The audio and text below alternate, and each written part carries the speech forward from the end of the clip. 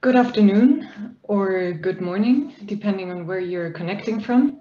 My name is Kimana Thulueta-Fulsha, and I'm the acting head of International Ideas Constitution Building Program. I welcome you all to this webinar on constitutionalizing institutions for a safer environment. It is really a tremendous pleasure to see such an enormous interest in this topic, but surely as well in listening to the fantastic panelists we're so lucky to have here today. I will shortly and very briefly introduce the panelists, but let me first just mention that this webinar is being recorded and that we also have simultaneous translation, interpretation, Spanish, English. If you want to access the interpretation, you can find a small globus icon on the bottom of your page that you can click on. If you're bilingual, there's nothing you need to do, of course, but if you're not, please choose the language of your preference on the list. And I will just very quickly repeat this in Spanish. Bienvenidos a nuestro webinario sobre constitucionalizar instituciones para promover un medio ambiente más seguro. Muy brevemente les comento que el webinario tendrá interpretación simultánea al español. Si quisieran acceder a la interpretación, en la parte inferior de la pantalla pueden encontrar un pequeño icono en la forma de un globo terráqueo. Ahí deben seleccionar el idioma español para acceder a la interpretación. So now we're ready to start. We're very happy to have Dr. Kevin Casas-Zamora, Secretary General of International IDEA, introducing this webinar. Kevin has been at the forefront of our institution's commitment to lead on the issue of climate change and democracy.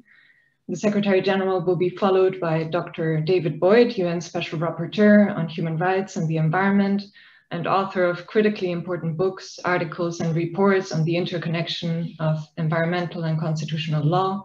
And he will provide the opening remarks on the topic of constitutions and the environment. It is a great pleasure to have you with us today, Dr. Boyd.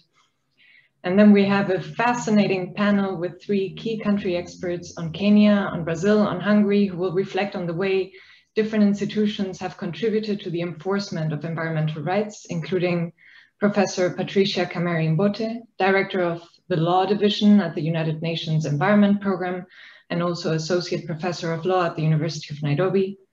Ms. Maria Antonia Tigre, Director of Latin America for the Global Network for the Study of Human Rights and the Environment.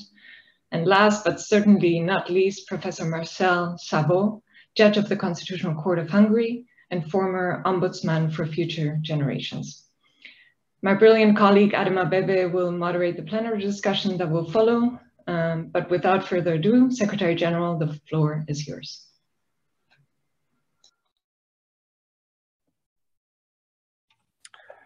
Thank you very much, Kimana, and good afternoon or good morning to you all. I am very happy to be here today and open this important and timely event on the role of constitutions in supporting the quest for and the right to a safe environment. I would like to thank Dr. Boyd, Professor Kameri-Mbote, Ms. Tigre, and Professor Szabó for being with us today, as well as our colleagues at the Constitution Building Program for organizing this event. Now, since I'm not sure how familiar you are with International IDEA and our work, let me start very briefly with an introduction. Well, we are an intergovernmental organization with 33 member states and an exclusive mandate to advance democracy worldwide. And we do this by developing comparative, evidence-based, policy-relevant knowledge for those engaged in political, electoral, or constitutional reform processes. We also support knowledge implementation on the ground by providing technical assistance through our regional and country offices, as well as through different kinds of projects in more than 60 countries around the world. We are one of the few intergovernmental organizations with a dedicated constitution building program. And I'm very proud to say that ever since it was established in 2006, this program has been a key thought leader in this field. And just like the rest of International IDEA, the program has been has played a significant role in supporting the constitution building community via knowledge generation, platforms, tools, and country level assistance. Aside from constitution building, IDEA also works on issues related to electoral processes, parliaments, and political parties.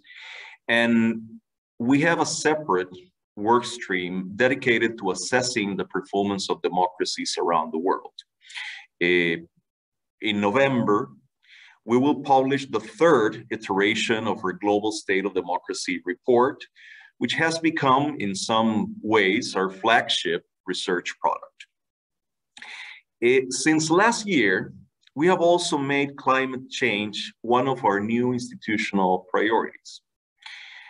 As we see this as an existential challenge for the future of our planet, and also for the future of democracy. For now, we have started to look closer at how climate change affects democracy and how democracy impacts climate change. And as you can imagine, this relationship is both complex and comprehensive, and surprisingly under-researched, by the way. This is why all our programs, from elections to parliaments to constitution building processes, have started looking at climate change from their own thematic lens, aiming to develop knowledge and finding tangible solutions to equip democracies successfully to tackle the climate crisis. And this is where today's webinar on constitutions and climate change comes in. Through this webinar and other planned future activities, our constitution building program is determined to support the discussion on how constitutions may help individuals and institutions to protect the environment and fight climate change.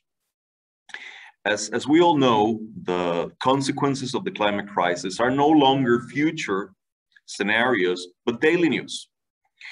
We have all witnessed the devastating effects of floods, droughts, fires, and hurricanes in the past months alone.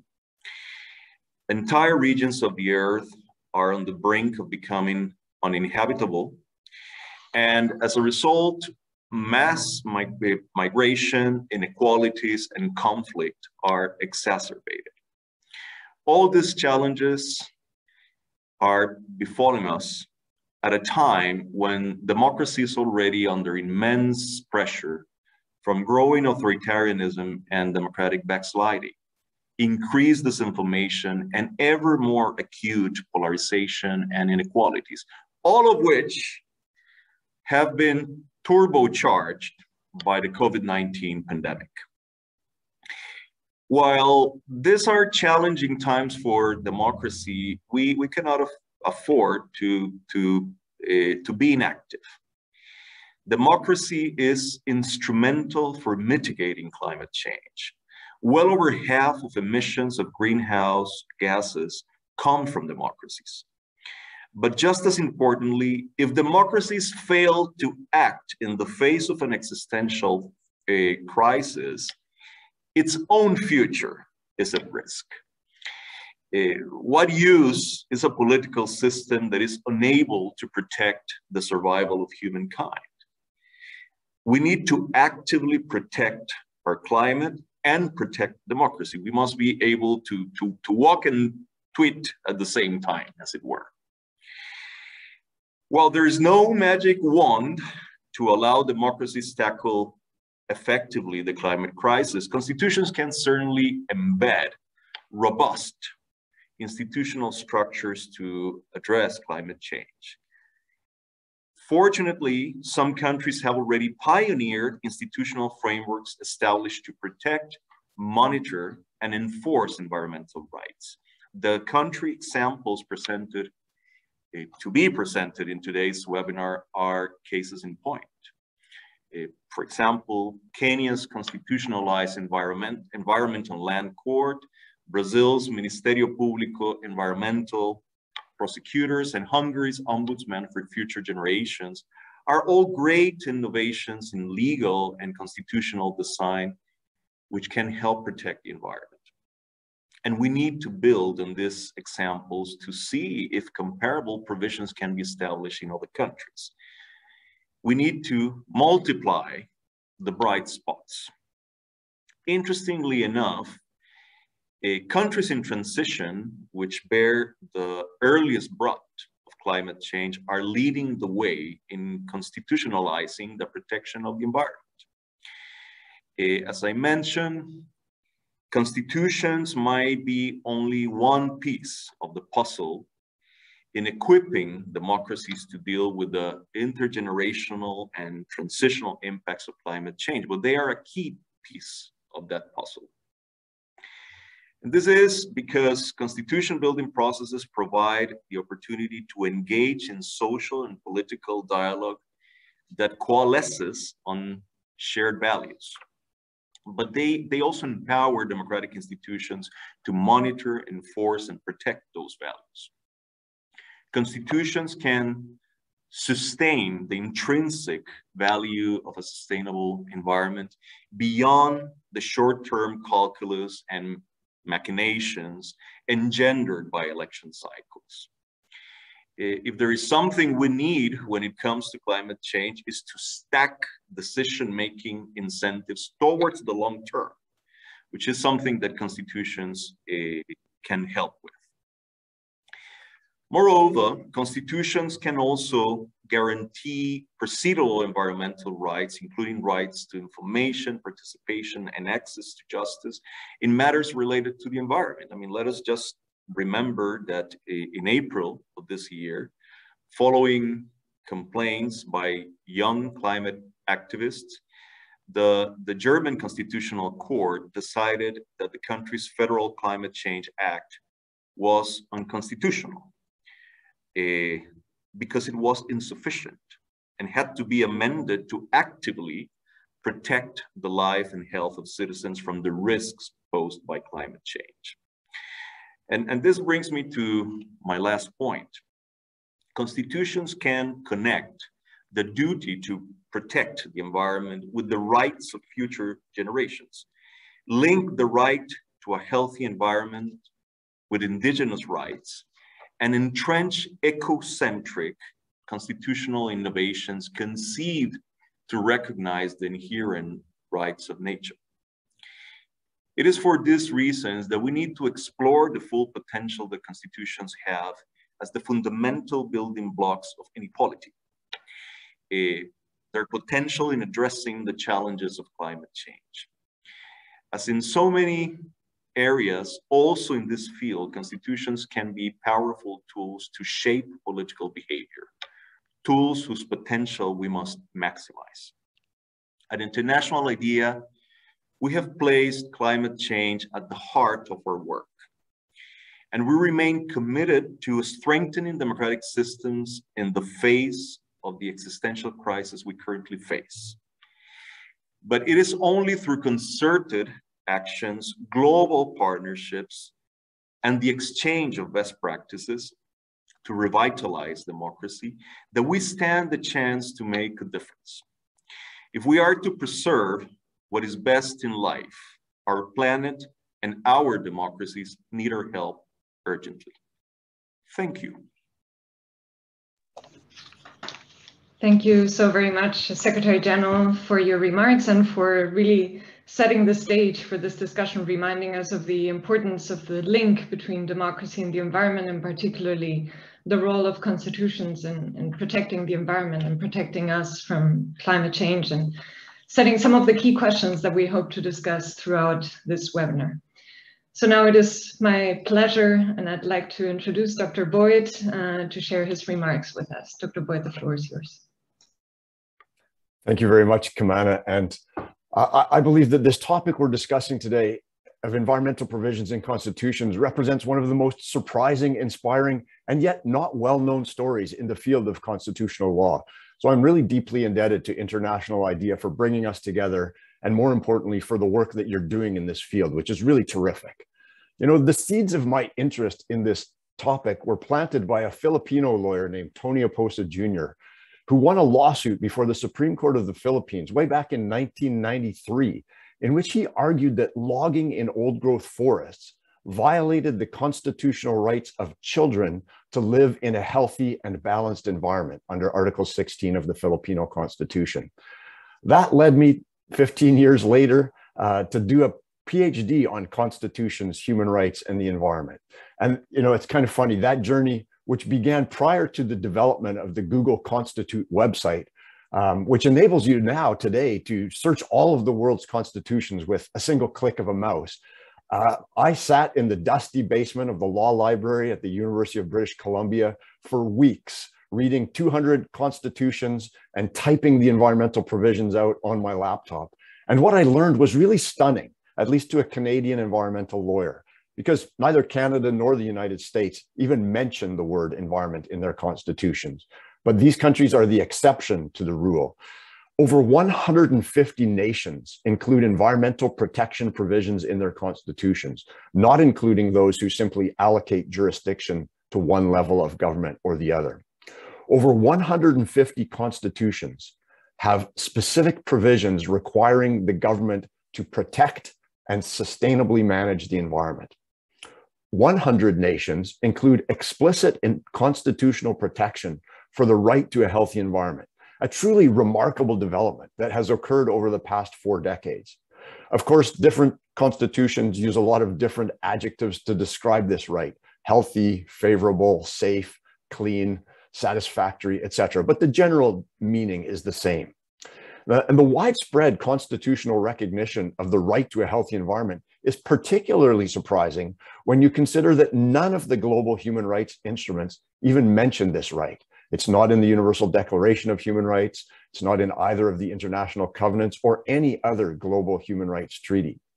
This right is found, however, in the 1972 Stockholm Declaration, a political pledge that emerged from the world's first eco-summit almost 50 years ago. And the first nations to include the right to a healthy environment in their constitutions were Portugal in 1976, Spain in 1978, and Peru in 1979. And that trend from the 1970s continues today, with countries like Fiji, Cuba, and Tunisia recognizing this right in recent years. Environmental provisions really became common in constitutions during 3 regional waves of democratic reform, making that link that Kevin spoke about in his opening remarks. These were the decolonization of Africa, the demilitarization of Latin America, and the dissolution of the Soviet Union. The overwhelming majority of democratic constitutions in these regions today incorporate environmental provisions, including the right to a healthy environment. In addition to government duties and substantive environmental rights, a large number of constitutions also articulate individual duties to protect the environment and procedural environmental rights: access to information, public participation in decision-making, and of course, access to justice. Some countries have specific provisions in their constitutions. In African nations, there's a number that prohibit the import of hazardous waste. In Ecuador, the rights of nature are actually recognized. And as Kevin alluded to, in recent years, we've seen a growing number of constitutions make references to climate change, this existential threat to humanity. And ironically, the majority of states where constitutions remain silent on environmental protection are small island developing states whose futures are at greatest risk from the global climate emergency.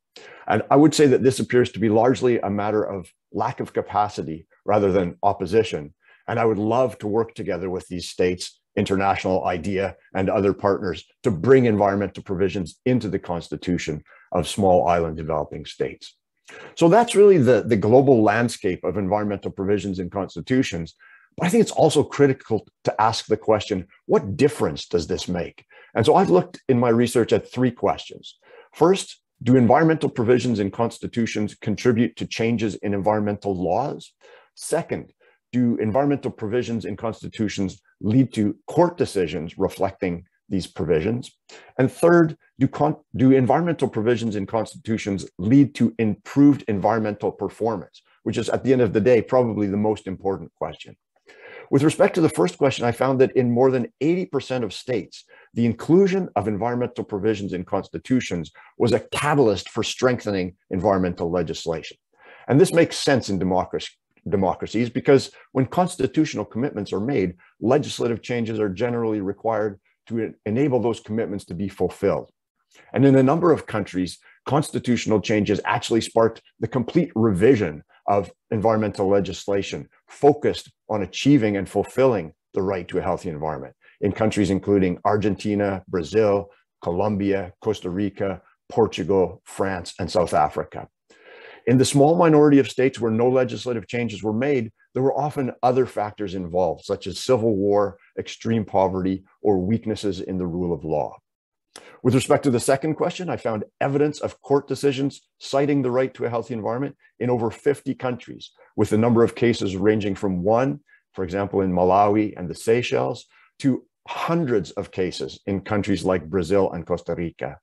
And these statistics are likely an underestimate due to the lack of online databases of court decisions in many countries at the time when the research was conducted.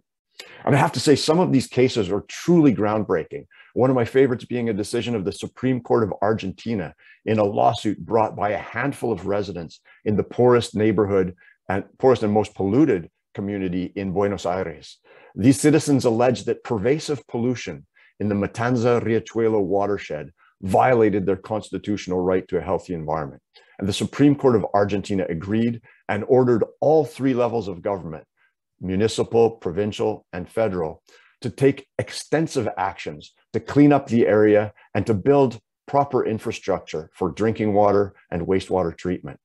Billions of dollars have been spent in cleaning up and restoring the Matanza-Riachuelo River watershed with substantial progress and work ongoing. With respect to the third question about environmental performance, I'm a lawyer, not a statistician, but I did some basic analysis and found a strong positive correlation between environmental provisions in constitutions and improved environmental performance. So for example, states with constitutional environmental provisions reduced air pollution more quickly than states lacking those provisions, reduced greenhouse gas emissions more quickly, and performed better on a range of environmental metrics. And more sophisticated statistical analysis has been performed in recent years by economists who found a causal relationship between constitutional environmental protection and stronger environmental performance. So, friends and colleagues, at the end of the day, constitutions serve a triple role in societies. They are the highest and strongest form of law. They represent a sacred covenant between governments and the governed, in which each make solemn commitments to each other. And they express our deepest and most cherished values and aspirations. As a South African judge once wrote, constitutions are like a mirror of a nation's soul. To be sure, we face a profound implementation gap between the words on paper and actions on the ground. But I believe that the trend towards including environmental rights and responsibilities in constitutions is an encouraging and necessary step towards achieving a just and sustainable future for everyone. Thank you very much for your time today, and I look forward to hearing from Patricia, Maria, and Marcel. Thank you. Thank you very much, Dr. Boyd, for that tour around the world about environmental rights. You've given us a lot of issues to think about, and I'm sure that we'll consider them after this webinar. Now, as our both Dr. Kevin Casas-Zamora and Dr. Boyd spoke about the constitutions as being the most important legal documents of any country. And at the same time, we have climate change and the environment that is posing the most important challenge humanity has ever faced. Now, the key is how much these constitutions have said in terms of guaranteeing substantive provisions. And I won't repeat what Dr. Boyd said. But what we are gathered today to discuss most importantly is about the institutions. What kind of institutions have constitutions around the world established to make sure that the promises, the substantive guarantees of protecting the environment are actually given life? Dr. Boyd gave us some statistics, and what we want to hear, and we have three extremely well qualified professionals with us. We want to hear from them how the institutions have performed. First, from Kenya, Professor Kameri-Mbote, can you please tell us what the origin of the land and environmental tribunals are? What did the Constitution do to them, to enhancing their status, to enhancing their relevance? And then most importantly, have they made a difference? Have these institutions made a difference? And counterfactuals are always difficult, but can you imagine, or could you imagine these institutions making any difference or as much difference as they have made had it not been for the constitutional change? And most importantly, what are the lessons? What can we learn from the experience of these tribunals from Kenya? And we'll start with these key questions and then proceed to Brazil and then to Hungary. Thank you very much. And Professor Kameri-Mbote, you have the floor.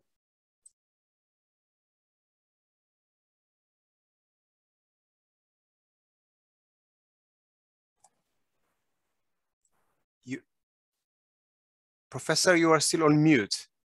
Professor. Yeah, thank you. Thank you very much. I'd like to appreciate IDEA for having put this discussion together, and also for giving me an opportunity to speak about our Environment and Land Court. And basically, I think the presentation by Dr. Boyd is very critical, because it puts out where the institutionalization of institutions like the Environment and Land Court start.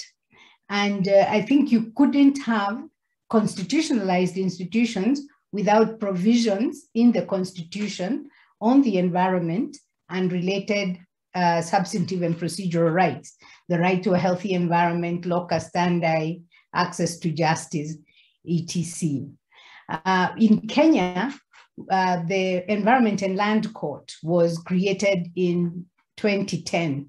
In the 2010 Constitution of Kenya, we have the establishment of a specialized court, which is the Environment and Land Court, with a jurisdiction like that of the High Court.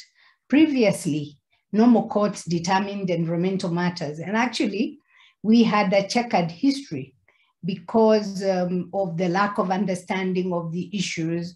Also, because before that constitution, we didn't have an explicit provision in the Constitution of a right to a healthy environment, even though it was provided for in the Environment and Management and Coordination Act. People would always say that you couldn't take it to the level of the Constitution. And so people depended a lot on the right to life to bring in the right to a healthy environment. So with the 2010 Constitution, we now not only have the recognition of the right to a healthy environment, but also an institutional framework for putting that right into realization. And the specialization of this court is seen actually as a very important reform initiative, and also has helped our judicial system develop in the area of enhanced access to justice. The Environment and Land Court is not the only specialized court. We have two specialized courts. The other one is on Employment and Labor Relations Court. But with regard to the one on environment and land, it was very clear that it would determine disputes relating to the environment, use and occupation of and title to land, which are very critical issues in Kenya, and people are always dealing with this. There is an Environment and Land Court Act, which elaborated further the jurisdiction and functions of this court. And actually more refinement has been seen through jurisprudence. Within the judiciary, if you're looking at the hierarchy, the Environment and Land Court would be among the superior courts, because we have the subordinate courts, which are magistrates courts, and then superior courts, which are High Court, Court of Appeal, and Supreme Court. And the Environment and Land Court has the same status as that of the High Court. it is different. And the question, of course, is what has this meant for the court establishment? Do we have a separate court? What does it mean for judges? Do we have the same judges as those that go to the High Court? Or do we appoint judges with special qualifications? I think you've asked me the question on why do we have specialized courts? And I think I start by quoting Judge Brian Preston, the Chief Judge of the New South Wales Land and Environment Court. He was very instrumental in the establishment of the Kenya Environment and Land Court. And he was of the view that a court with special expertise in environmental matters is best placed to play the role of promoting sustainable and ecological development. And of course, specialized courts help bring more effective access to justice. And also they help because they remove specialized issues from the more mundane questions and may actually help in this way to reduce backlog. I think specialized courts recognize the fact that legal issues, especially where you're dealing with the environment, are complex. They are inter, multi, or transdisciplinary. And therefore, having a specialized court helps to focus on specific questions. Specialized courts also give a home for judges with special knowledge and expertise in environmental law. And this facilitates the development of stronger jurisprudence that transcends legalistic approaches to law. It also streamlines procedures and operations. I think before we had the Environment and Land Court, what would happen is that if an environmental matter was put before court, it would be dismissed at technicality level. But now there are streamlined processes and procedures which helps to dispose the matters more efficiently and also more effectively. They also ensure uniformity of court decisions, bringing about, of course, rule of law, aims of predictability, consistency, also higher quality of decisions. And we have confidence of litigants. The fact that they have special and distinctive nature helps judges concentrate on particular issues. And I think here, one of the things that we have learned is the importance of training of judges, because even though they would know issues of environment and land, there are new issues coming up all the time. And like I said earlier, for our court, refinement of the jurisdictional question has happened a lot through case law.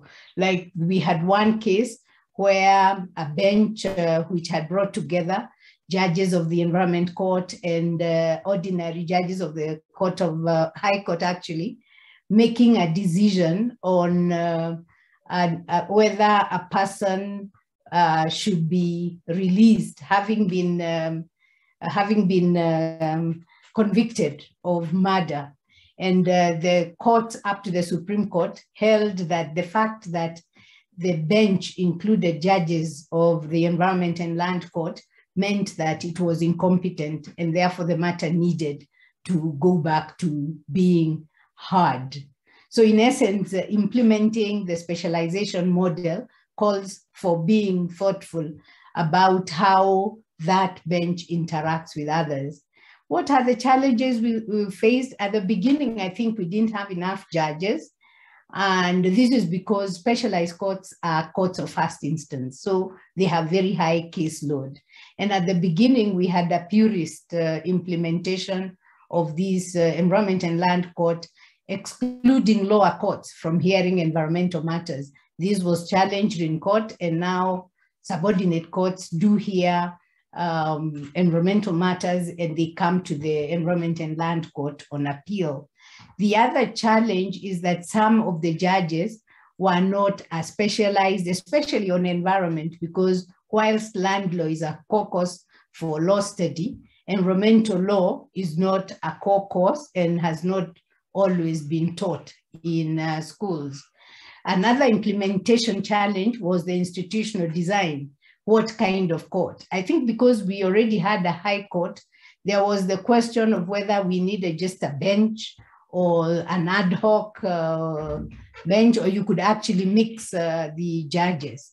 And this, again, was refined through case law when it was decided that it is important to have environment and land court judges concentrate on environment and land court matters. The issue of jurisdiction is also a big issue, because it being environment and land, the question is, what exactly is an environment and land case? Because many cases tend to have these issues, whether they are commercial, they may be family or civil cases. And what has happened over the years is that the court has the courts have made a decision that you look at what is the principal thing that took the person to court. So even if the matter has a commercial transaction in a land issue, you don't just look at the issues that arise, you look at what it is that the person that went to court was seeking. And this has really helped. In fact, what the Supreme Court of Kenya has held is that the Environment and Land Court is a special cadre of court with sui generis jurisdiction. So this issue of mixing benches or having them decide all manner of cases is not allowed. So what are the key achievements? I think we now have about 52 judges in 33 of 47 counties, rising from 14 in 12 counties in 2012. We are actually seeing very robust jurisprudence on EIA, relationship between the National Environment Management Authority and lead environmental agencies. And even the cases that I'm talking about where you have clarification of jurisdiction of the Environment and Land Court vis-a-vis the High Court, you see very good jurisprudence on the predominant purpose test. What is it that took the litigant to court in the first instance? And now I think it is established that all environmental matters, all appeals on environmental matters go to the Environment and Land Court. Even if they present as a judicial review, they actually have to go to the Environment and Land Court. And actually we see a court now that is very strong and which is making pronouncements on very many critical issues. So in terms of what we have learned and looking forward, the Environment and Land Court in Kenya demonstrates that specialized courts set apart towards sustainable environmental management. I think what Dr. Boyd was saying about having better laws or having better management of the environment, I think for us, if we didn't have a robust Environment and Land Court, the proscription of single-use plastics may not have happened in the way that it did. Then implementing specialized court takes time and needs to carry other institutions. Here it needs to carry the ordinary courts. In Kenya, we have a plural legal system. So we do have customary traditional institutions that resolve disputes. And these need to be carried along so that all of them work towards sustainable environmental management. I think the other thing that needs to be thought about finally is career progression of judges in specialized courts.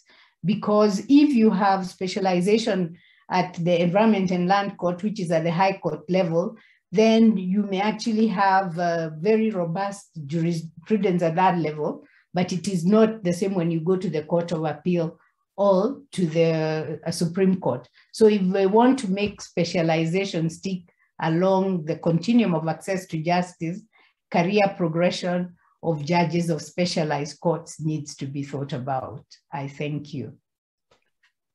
Thank you very much, Professor. Very, very important. I think the fact that you point out the interdisciplinary nature of the issues that environment raises and the interdisciplinary expertise that it requires is very, very important. And you spoke about, I think, you know, the importance also of ensuring compliance with environmental impact assessments.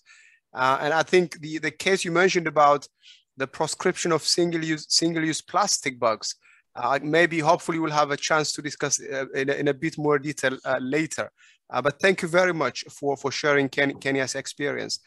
To our participants, if you'd like to ask questions, please put them in the Q&A if they are substantive for the panelists. The chat function is principally for technical issues. Now, thank you again, Professor. And now Kenya has unique specialized courts, and Brazil has established unique public defending organs. They call them the public prosecutors. Maybe my Portuguese is very bad. So we have Maria and Antonia Tigre to tell us a little bit about the origins, what led to their the constitutionalization of these bodies. Have they delivered? You know, how have they performed? And most importantly, what are the lessons for the rest of the world? You have the floor and 15 minutes, Maria. Thank you very much, Adim. It's a pleasure to be here and talk a little bit about Brazil's experience with the Ministerio Público. I'll just call it MP and explain a little bit the difference. It's not exactly a public prosecutors, but it's similar to that. So it's a mix of a couple of different things that I'll talk about. So I'll start by just explaining briefly how the right to a healthy environment is, like David mentioned, in the Brazilian Constitution. It's a fundamental right, so along other traditional human rights. So Article 225 of the Brazilian Constitution provides that all have the right to an ecologically balanced environment, which is an asset of common use and essential to a healthy quality of life, and both the government and the community shall have the duty to defend and preserve it for present and future generations. So there's the right, and then there's the duty, right? The duty to defend it. And so public authorities have a legal obligation to protect the environment and preserve it for present and future generations. So the Ministerio Público, so the MP, is a powerful example and a very effective monitoring and enforcement body that was established in the Brazilian Constitution. So in 1988, when the Constitution was adopted. So the Constitution provides MP with broad powers to monitor and enforce violations of, among other things, constitutional rights. So the Constitution established MP as a permanent institution that's essential to the jurisdictional function of the state, and that is functionally independent from the three branches of government, right? So it's often referred to as the fourth branch, and has the duty to defend the rule of law, the democratic regime, and social and individual interests. As a permanent institution guaranteed by the Constitution, the prosecutor's main job is to uphold justice and the rule of law. And due to this constitutional mandate, the Public Prosecutor's Office is globally recognized as a sui generis institution. So like I mentioned, it's a sort of a mixed between a couple of different things, and they have complete financial and political autonomy, which is very significant for the work that they do. So the Public Prosecutor's Office is a body of public prosecutors at the federal and state level. It operates, like I said, independently from the three branches of government. It has often been referred to as the fourth branch. So I apologize, I have a really bad cold, so hopefully it won't be too horrible for me to speak.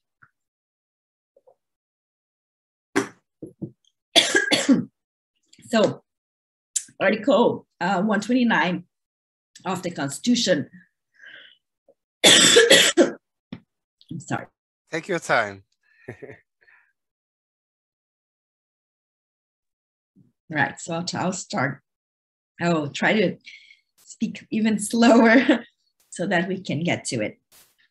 So it outlines the functions of the MP to institute civil investigation and public civil suits to protect public and social property and the environment specifically, as well as other diffuse and collective interests. And because of this mandate, they have been incredibly active in the area of environmental protection, including in terms of enforcement and policy development as well.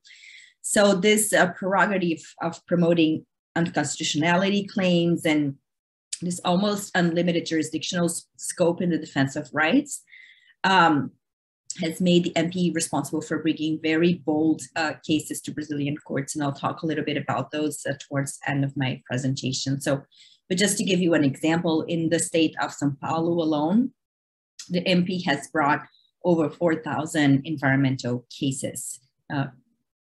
And in recent years, the MP has also used the threat of a prosecution as a means to negotiate settlement agreements with polluters, which are referred to as conduct adjustment agreements. So sort of the extrajudicial role that it has as well. So I'll also talk a little bit about sort of these two different roles that they have. And these agreements allow them to avoid the high costs and delays and uncertainty of the judicial system. So there's a traditional role that they have of bringing criminal charges, trying criminal cases, and eventually conducting criminal investigations, which is sort of similar to what a classic prosecutor does in other countries.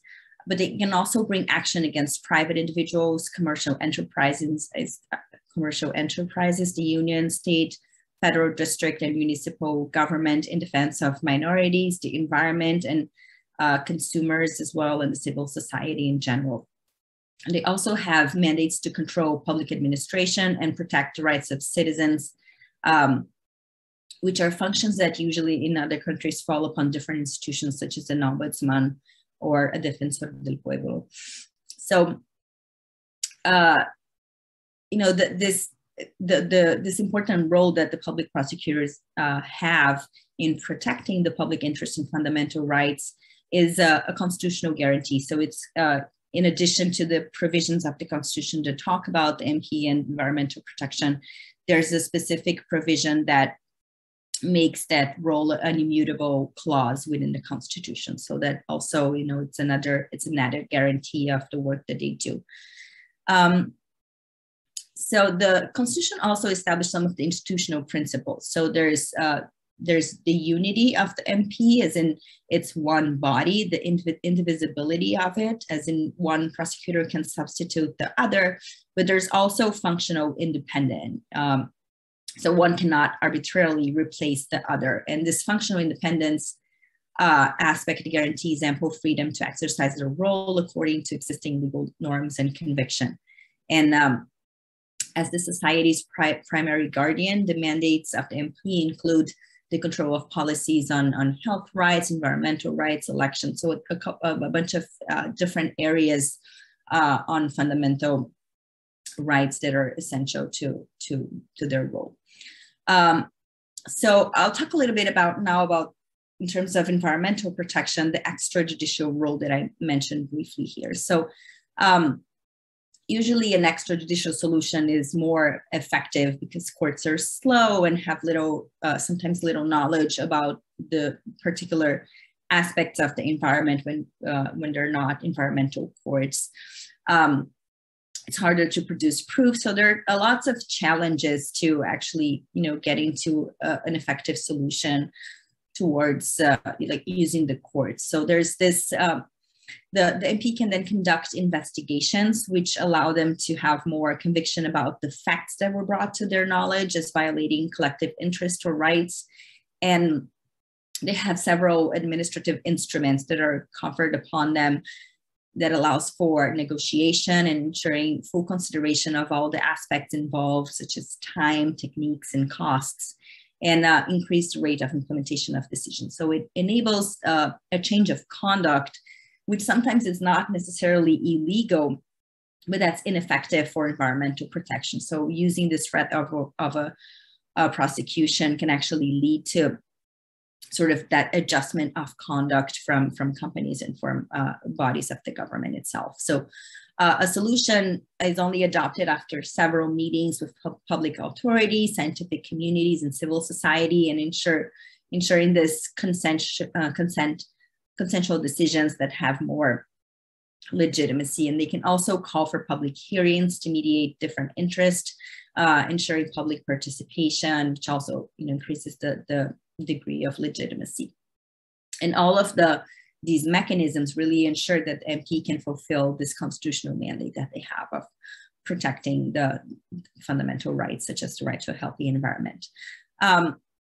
But then if that solution, if an extrajudicial solution is not possible, they also have this role in public interest litigation. So the investigations that they make can eventually lead to a public civil action if there's no extrajudicial solution. And a study from the early 2000s has shown that the MP is responsible for around 90% of environmental public civil action. So it's a very significant number.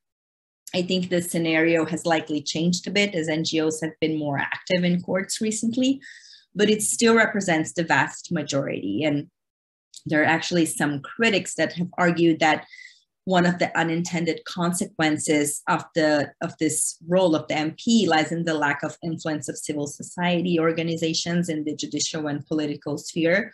But from what I see of recent cases, especially in climate litigation, is that there are actually a lot more involvement from civil society organizations and political parties as well, starting new cases. So I think it has, has obviously a very important effect in introducing that aspect of public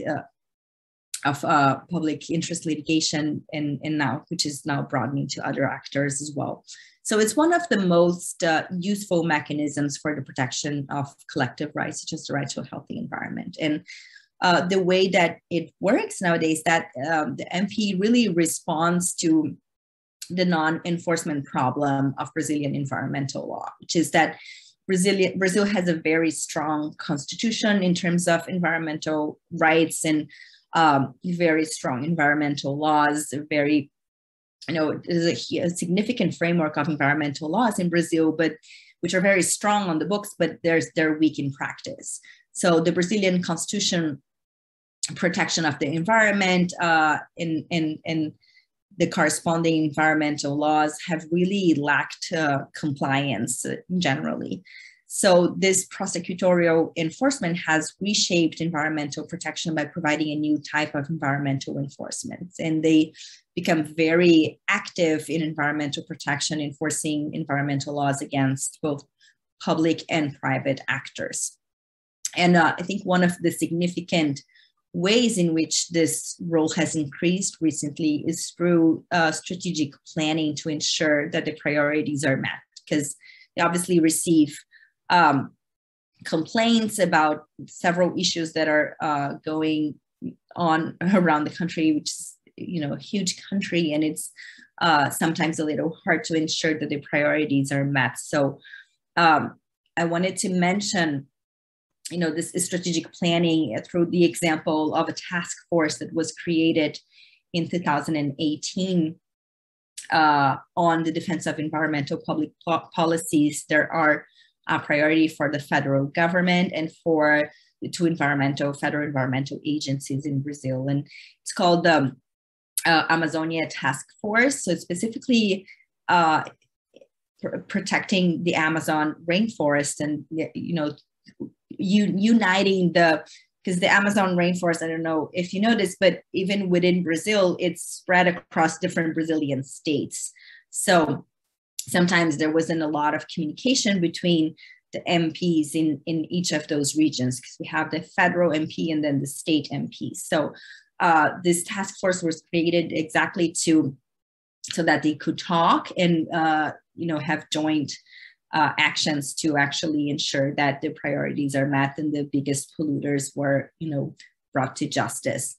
So they, since 2018, this task force has called for the payment of over 3 billion reais from environmental offenders to guarantee the recovery of 151,000 hectares of the legal Amazon. So this concentrates over 500 investigations in 18 criminal cases that were initiated, and has allowed a joint action by those working in Amazonia and targeting criminal activities related to deforestation in the hotspots in Amazonia, and targeting public policies related to enforcement of policies or the lack of enforcement of those policies, such as zoning and the invasion of indigenous territories and emergency measures that reduced enforcement of policies during the pandemic. And I think one of the most important issues was actually that it was targeting also corruption by public bodies that have facilitated illegal deforestation. So that's the sort of the last example that I wanted to give in terms of the role of the MP, and I'm happy to answer any questions that you may have. Thank you very much, Maria. Very, very interesting. And I think one of the key points that I picked up is how they have a lot of flexibility, not just to conduct investigations, but also to use the trait of prosecution to bring about public government as well as corporate change of policy and behavior. I think, in Kenya we saw that it's more, it's a court, so it needs somebody to keep, to start the machinery, to keep things in motion. But in Brazil, it's actually the opposite. They are the ones that actively initiate the process. So quite an interesting contrast. And I understand that in Kenya, there are other entities that are not in the constitution that perhaps also have investigative roles. So I think it would be useful to see whether there are multiple institutions or single institutions leading the ways. But thank you very much. And we now have Professor Marcel Szabó from Hungary. Kenya has the courts. Brazil sort of has entities that act like public prosecutors, and Hungary has experience with a genuinely forced branch institution called and he will tell us the details, but the Commission for Future Generations. And that commission has undergone several reforms since it was established. And we have one of the first commissioners of that entity to speak with us. So Professor Szabó, tell us what happened. How was it that it got expression in the Constitution? And again, same question, how has it performed? And crucially, what are the key lessons for the rest of the world? Thank you very much.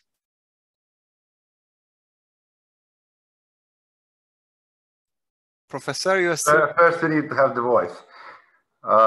Thank you very much for the floor. Thank you very much for the possibility to speak about the Hungarian experiences in relation to institutions related to the protection of future generations. And this is notably the institution of the Ombudsman for future generations. And as I understand, one of the underlying concepts of this gathering is to have the process of Chile to have its constitution reshaped.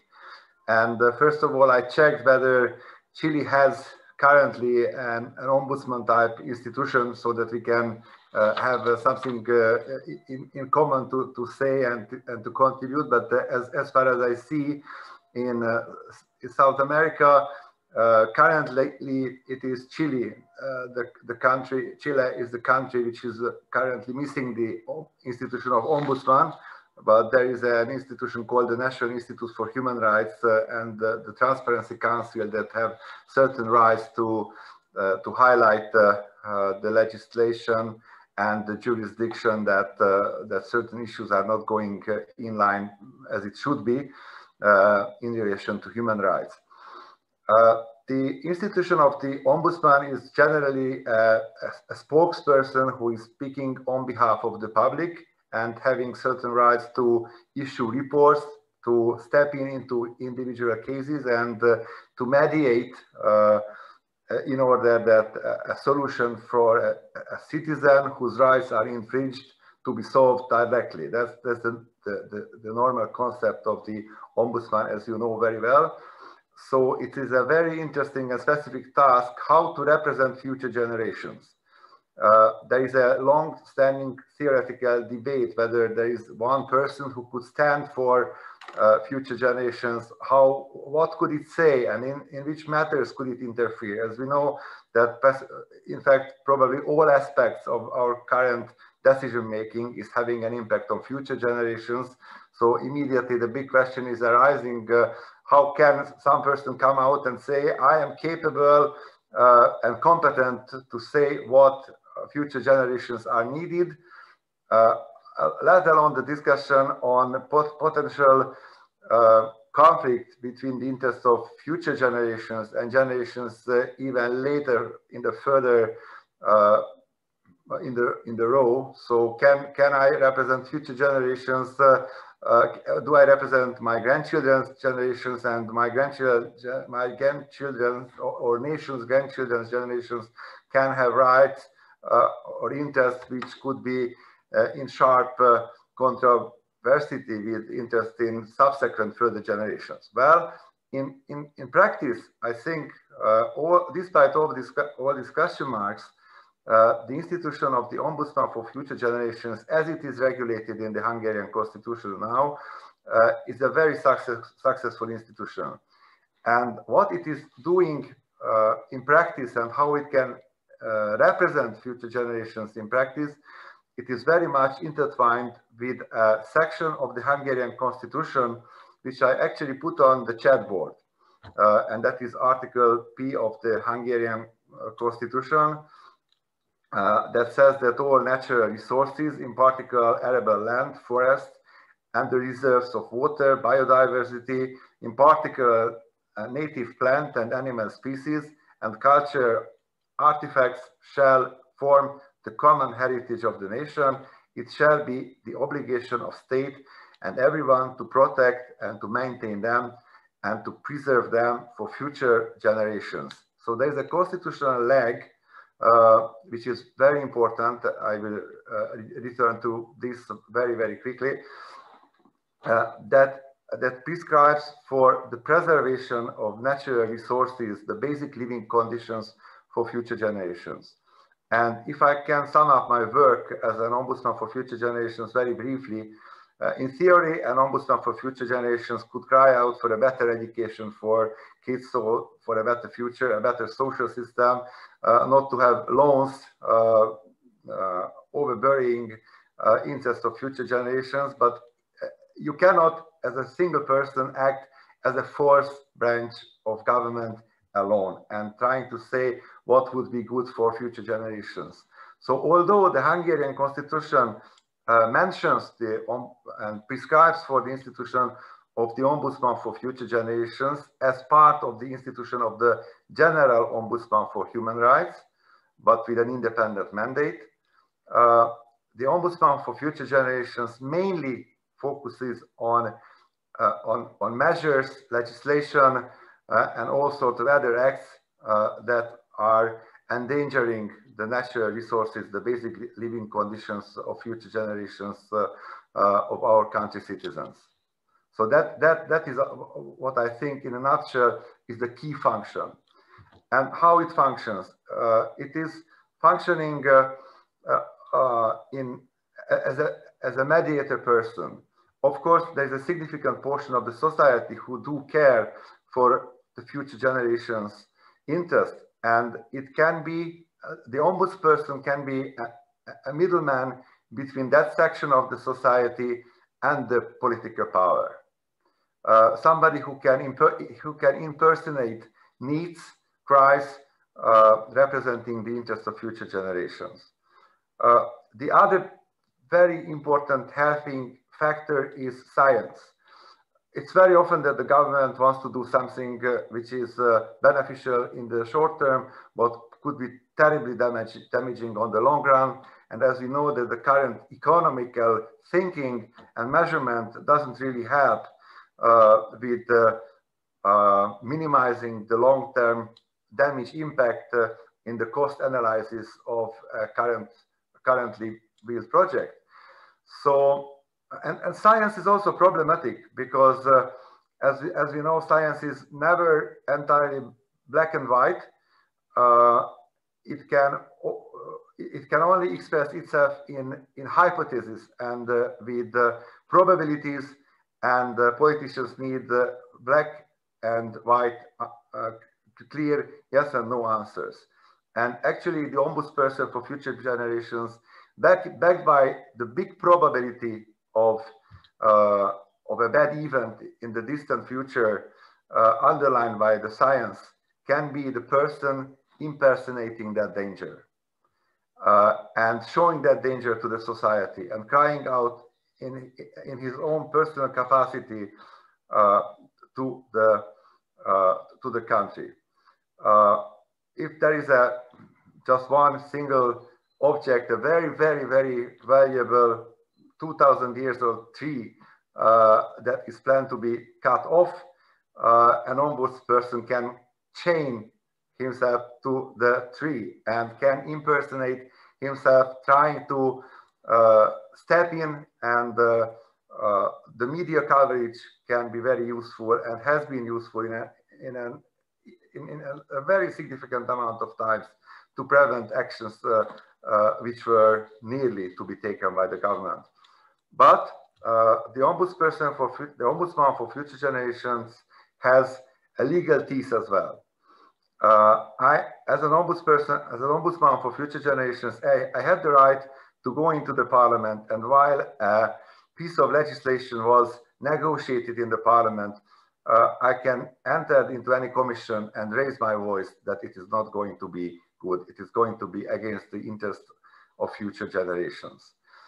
And although in my own personal capacity as Ombudsman for Future Generations, I couldn't turn myself to the Constitutional Court, but I could turn to the head of the office, the General Ombudsman for Future Generations, and look, as a sociological thing, one ombudsman will not turn down the other ombudsman. So the General Ombudsman always said, yes, let's try to do it.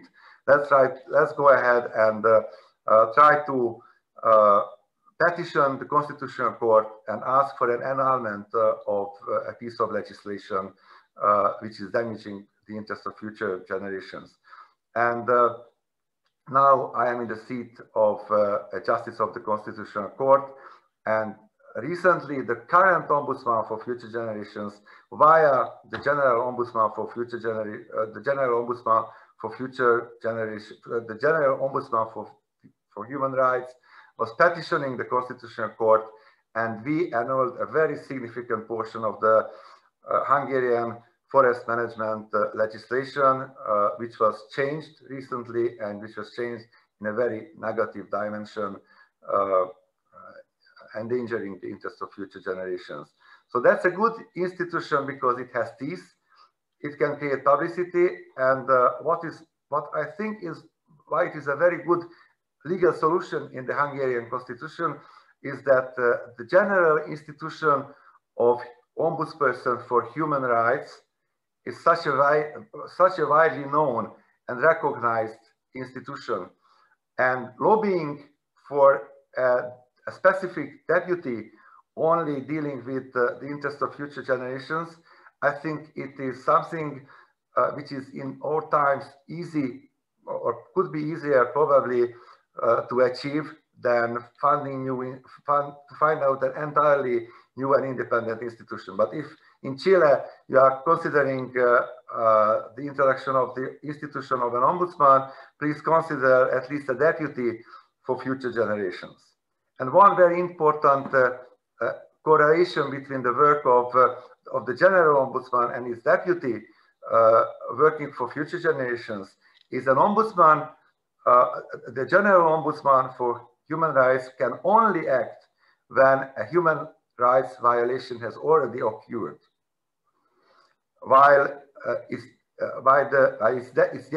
deputy, the Ombudsman for Future Generations, can cry out in precautionary principle matters when there is only a very distinct probability for a harm, when the Ombudsman, the General Ombudsman, couldn't have the possibility to act. An Ombudsman for Future Generations with this nice title can already cry out and can already demand that an appropriate action should be taken. So that is the main concept of the Ombudsman for Future Generations in Hungary, and thank you very much for your attention. Thank you very much, Professor Szabó. I think I picked up a few things. First, that the Ombudsman for Future Generations actually wears several hats. One is to translating popular ideas, popular demands for better policies into decision makers. And you also talked about how it can engage policymakers as they draft policies, as they take measures, and as necessary, you said, through the head of the Ombudsman for Human Rights to approach the Constitutional Court, including the recent case that you spoke about. So it wears several hats, and also you said that it's an important entity that has popularity and that has made difference over the years. Now, thank you very much again. So we've heard about the 3 country cases now. And I have, we can open it for questions, and I see that there's already a few questions out there. So what I'll try and do is read some of them and invite the most appropriate person to speak on those issues. First question from a PhD student from the University of Edinburgh. They are asking, particularly for Professor Kameri-Mbote, about the courts, and she's asking about the qualifications. How are the judges selected? How are they trained? Considering, as you say, the interdisciplinary needs of the job. Professor Kameri, can you quickly address that? Thank you. Yes, thank you very much. The judges are lawyers, but they are required to have some experience in environment and land matters. So there is no requirement that people would have taken a master's course, though usually the judges would have taken those postgraduate courses, but it is not a requirement in the Constitution to be a judge. So what they'll be looking at is, if you've been a judge, what matters have you been deciding? If you're not a judge, what exposure do you have to land and environment matters? Thank you very much. I hope that is helpful. And you can always look for Professor Kameri-Mbote's address and maybe reach out to her as well. She's obviously very busy, and she's soon taking up a new position as director of the UN Environmental Program, the legal office, but I'm sure she'll make the time. Question from a Senegalese colleague, Ousmane Mane. He asked, it's an enduring question about the challenge of the divide between aspiration, constitutional guarantees, and realities, implementation. And we've heard about Brazil, and Professor Szabó also spoke about Hungary. That if you can tell us 1 or 2 lessons, why you've said that the institutions in Brazil and Hungary work, and what is the trick? What can be done? And in particular, did the constitutionalization of these institutions help? I'll start with Professor Szabó, and then I'll go to Maria.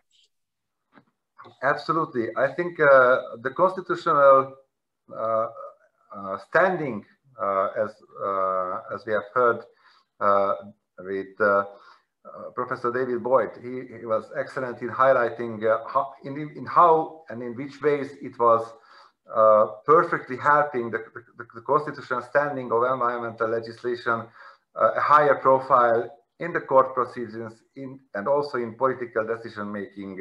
But I believe that the international obligations of states, such as, for example, being part of the Biodiversity Convention, which is nearly universal, or also the Kyoto Protocol for the climate issues, I think these can be cornerstones that could be used by national judges. And I see in Europe also, where even in European countries, sometimes necessary legal tools from the domestic legislations do not exist.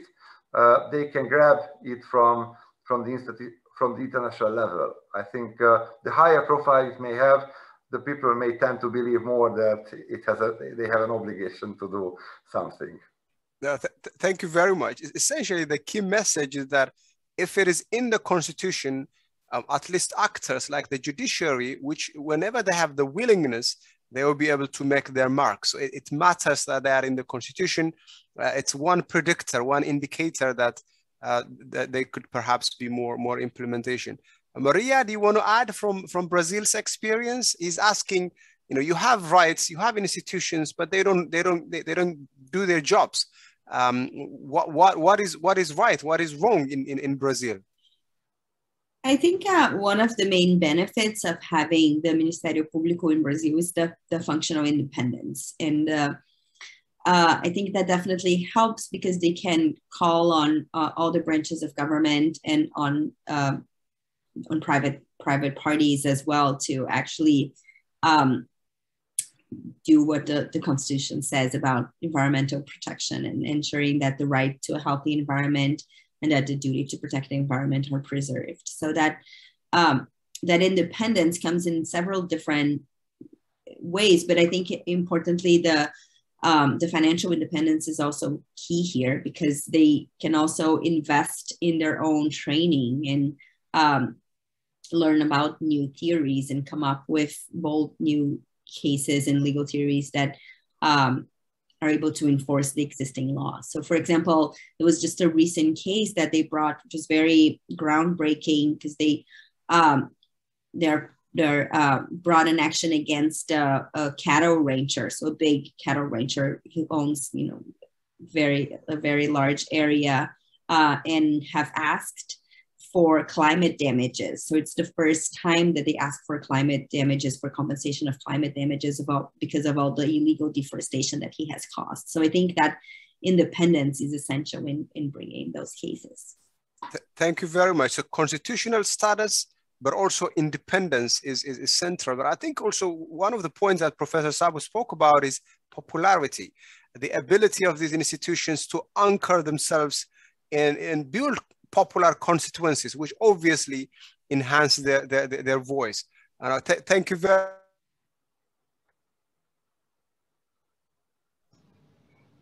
much. Adam, you muted yourself. Can you hear me now?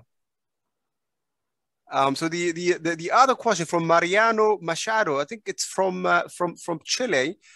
It is more about substance, and I don't know if Dr. Boyd is still with us and would be happy to take. I understand, he's not part of the panel, but I think we can draw from his expertise as well. Are you with us? Would you like to take one question for us, Dr. Boyd? Sure, Adim, I'd be happy to. Thank you. So Mariano is asking.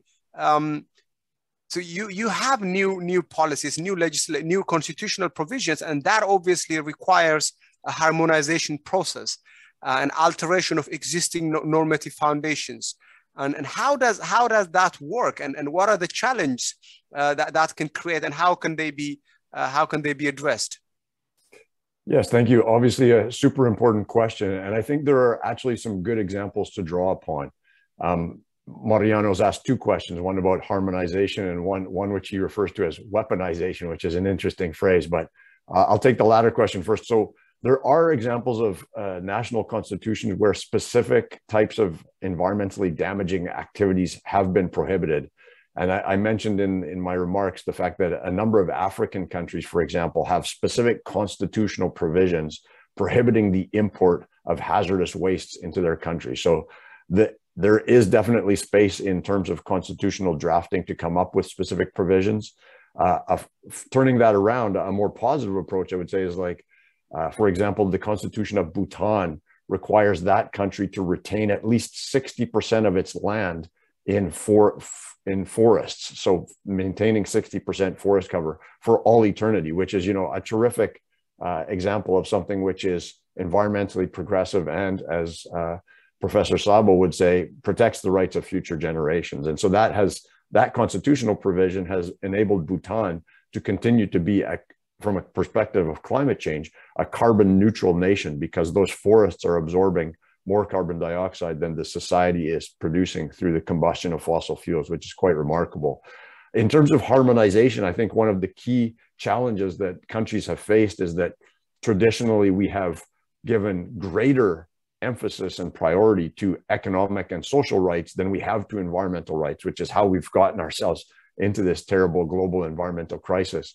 And so some constitutions are specifically stating that that they do recognize people's property rights, but those property rights are subject to the overarching public interest in the protection of the environment. So I think it's really important to have those kind of constraints on property rights in order to protect the collective interest in sustainability. And that's something that we've seen in literally dozens of constitutions now, is that putting that protection in place. So I hope those observations are a beginning of, and I'd be happy to continue that conversation. Thank you, Dr. Bode. I think it's you bring a very interesting question, because often we see socio-economic rights and environmental rights as complementary. But there is a tension, especially if we are pursuing socio-economic development at any cost. And I think that is an interesting point to investigate further. So thank you very much for that explanation. And we have Victor, he raised a similar question to our friend from Senegal. Sam, you have provisions in the constitution, but the enforcement remains a big challenge. He says, for instance, in Nigeria and some other places. And I understand that I have asked Professor Szabó and Maria about it, but perhaps I can give you quick 1 or 2 minutes. We've spoken about having rights in the constitution, having institutions in the constitution, and making sure that they are independent. But we've also spoken about constituency building, right? These institutions must anchor themselves in society so that they have a real political influence. But what other tips can you provide? And I'll go back. Perhaps we can start from Maria. If there's any additional points that countries like Nigeria, where enforcement is a challenge, can draw on. And we can go to Professor Kameri-Mbote and Professor Szabó. Maria, you have the floor. Sure. I think obviously Brazil's case is very particular, because there's an institution that was created by the Constitution to ensure that there's enforcement of the environmental laws that we have. I think if doing something similar is not an option, definitely ensuring procedural environmental rights is the way to go. So ensuring that there's access to justice, that there's, and access to justice, it means, I think in particular, getting the funding for civil society organizations to bring those cases forward. So, which is obviously not a problem in Brazil, because we have that institution that is already funded for by the government. So, but yeah, I think that's the access to justice and all the ramifications of that is definitely the answer here. Thank you very much. I think we spoke about substantive guarantees, we spoke about institutions, and now Maria has brought about an important third aspect, which is the procedural aspect, which access to justice, for instance, guarantees of access to justice, perhaps of recognition of public interest litigation, and all of that can work. But overall, I think civil society in Nigeria, in Senegal, have a lot of work to do to advocate for the constitutionalization of some of these guarantees, and also to seek for access to justice and other access to information as well. Very, very critical for these institutions to be able to lead a successful case in courts and other platforms. Professor Kameri-Mbote? Thank you very much. Any additional tips for our colleagues from Senegal and Nigeria? I think one of the things that we lose sometimes is over-concentrating on the formal institutions. And I think constitutions, many constitutions in Africa now recognize the role of traditional institutions. So for me, I think rather than just look at the institutions that have been created, like in Kenya, the Environment and Land Court, the same constitution actually talks about institutions that deal with land and environment, traditional institutions. And Nigeria, Kenya, and other countries have plural legal systems. So we are unlikely to have just one place where you find institutions. So we need to look at different spaces, and especially for environment, because it occurs at the very local levels. So the principle of subsidiarity would demand that people at the lowest level are involved in decision-making, and also the norms and processes at that level, as long as they promote sustainable development. Thank you very much. I think another important angle, we shouldn't only look at the institutions, but also the process of participation in decision-making. How do you ensure that people actually participate in decisions that affect the environment? And broadly looking at beyond the core fundamental institutions and looking at this at the systemic level. I think that's that is critical. And Professor Szabó, any additional points here? I think it is very important that our politicians will be interested in what our public is interested in. Of course, what is our public is interested in is often related to what they can see in the media bubble, in which they are all living. And the way how environmental matters can get into the media bubble is often catastrophic scenarios. And that may lead certain people to depression and turning away their heads entirely to the matters that are really, really demanding and would need a very urgent and dramatically quick solution. I think education and trying to, and the group and civil organizations' role in raising awareness in the society that may on the long term penetrate into the political thinking, that is the way that can have somehow. I think the institutions, as we can know, different institutions can be turned for good purposes. New institutions can be created. I apologize for all listeners from Chile, because as I just learned from the remark of David, there is a child ombudsman, and there is also a possibility, just to show an example of creativity, to think that the right of the child should not only be protected from a directly child law perspective, so not only procedural rights in relation and material rights in relation to their parents and to the immediate society that is surrounding them, but also the way of life that it is going to surround them in 50, 60 years, and a very dramatically changed landscape may even require a child ombudsman to say something for the preservation of natural resources and trying to help to preserve the interest of unborn children, currently unborn children. So I think creativity is breaking through at different points in different countries, and I think it's wonderful. All the institutions as well as your institutions can be used, but without a widespread public support and widespread support, without very hardworking civil society and civil groups, cannot really lead too much further. No, I think the key point is basically we need to build a constituency. We need to build popular media, organized pressure on decision makers so that they pay attention, and that in turn strengthens the position of entities established to promote environmental rights and environmental justice. Very important. I see we have 1 more minute, so what I'm going to ask Maria. There's a question about the independence of the Ministerio. How are they set up? How does the Constitution, and in practice, how do these institutions keep their independence? And in related to that, I think, considering the importance of conflict, do you think their work has actually reduced the risk of conflict in certain areas, particularly, considering environmental advocacy and some of the tensions that exist in Brazil?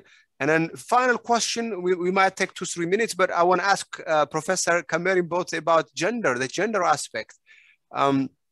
Do you think the tribunal in particular, but broadly the environmental mobilization in Kenya, has it in any way advanced or mainstreamed the issue of gender? First Maria, and then Professor Kameri-Mbote. Thank you. Sure. So the independence is guaranteed by having it be separate from the 3 branches of government. So because the Constitution ensures that it's completely separate, they have that functional independent, and also through the funding of it that I mentioned before. So I think that these are sort of the 2 aspects that make it completely independent and having no sort of oversight from other branches of government, except their own. Obviously, there's a hierarchy. And then the other question was about conflict. Was that it? If it reduces conflict? Has it reduced the risk of conflict, in particular when they deal with, Amazonia and all? It may not be. I may be imagining it, but have they, in a way, contributed, these institutions, to reducing the risk of conflict? Yeah, I think it's a little harder to assess that. I don't know if I have a perfect answer for it, but I think it definitely contributes to ensuring accountability. But I think there's still obviously conflict between, especially in the Amazon region, since it's so broad, there's no way that they could oversee all of the cases and all of the conflicts and all of the illegal acts that are going on within the region. So, it has helped to bring accountability to it, but obviously, the threats to environmental defenders, for example, which is a huge source of conflict, is still a very big issue in Brazil. And I think one of the essential roles is actually to bring the people who have, either threatened or, eventually murdered environmental defenders to justice is one of the big roles that the MP could actually take on, which it hasn't really done a lot as of yet. No, thanks. So they are playing a role in a way. They play some kind of deterrence role because of the threat of prosecution of those who may be targeting environmental advocates. No, thank you very much. I think it's something we could look into more. Professor Kameri, I hope I didn't put you on the spot as well. If it's not related, it's okay. But do you think that gender aspect comes out? And I know we are 3 minutes ahead, and this will be the last question, I promise. Actually, you've not put me on the spot, because one of the areas that I've worked on is just looking at the relationship between environment and gender, environmental rights, and rights relating to gender. And I think because constitutions now, I think Dr. Boyd talked about democratization and opening up of spaces. Constitutions now require gender equality, participation of the citizenry, and that includes environmental governance institutions. And of course, even though you're looking at a space where women may not have participated more, now it's no longer on to say that this is not a women's space. So we are seeing incremental engagement of women. Actually, what I now see needing to be worked on is the engagement of young men and women. Because you see, when we talk about intergenerational equity, these are the people who we are going to leave the environment to. So if the young men and women are not engaged, then there is a problem for that future rights. Thank you very much. Not just, I think the emphasis on incremental in relation to women, but also the importance of engaging the youth, who are in fact they probably have longer time to live than the older generation. Thank you very much, Professor Kameri-Mbote. Thank you very much, Professor Szabó, and thank you very much, Maria Tigre. Kimana, you have the floor. I have the floor, but all I have to say is the same that you just said, which is thank you so much for all of you to making the time to be on this panel. I think we could speak for hours and hours about all of these issues, and hopefully this is only the first of many upcoming conversations on these issues. So thanks also to all the participants for all their key and super interesting questions. And I have to say thank you also to Adam and to Sharon Hickey, without whom this webinar would not have happened. So thank you so much for that. And I hope to see you all very soon again, perhaps for our next Constitutional Design Innovations webinar.